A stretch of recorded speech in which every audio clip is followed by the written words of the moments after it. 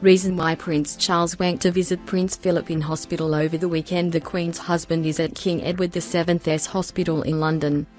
Prince Philip has spent his fifth night in hospital, after the royal was admitted there on Tuesday evening as a precautionary measure after feeling unwell.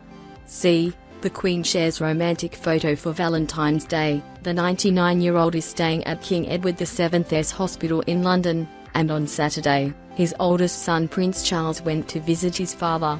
Charles travelled from Highgrove, Gloucestershire, to the hospital in the capital, and was the first member of the royal family to visit Philip. The future king wanted to visit his father due to his extended stay in hospital.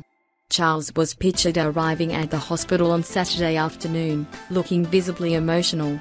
It is thought that Charles had not seen his father since before Christmas due to the nationwide coronavirus restrictions. It was revealed on Thursday that Philip is expected to remain in hospital in next week for observation.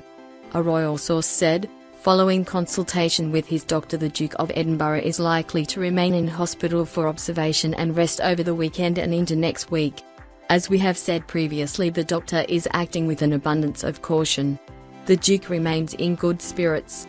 In a statement released on Wednesday, Buckingham Palace said, the Duke's admission is a precautionary measure, on the advice of His Royal Highness's doctor, after feeling unwell. The Duke is expected to remain in hospital for a few days of observation and rest. Charles was visibly emotional as he went to see his father. Hello. Understands that Prince Philip, who is said to be in good spirits, walked into hospital by himself after travelling by car and that it was not an emergency admission. The stay in hospital is purely precautionary and the illness is not COVID-19 related. The Queen has remained at Windsor Castle where she and her husband have been spending lockdown. On Thursday, she carried out her first official in-person event of the year, making one of her most senior royal aides, Vice Admiral Sir Tony Johnston Burt, a Knight Commander of the Royal Victorian Order, RVO,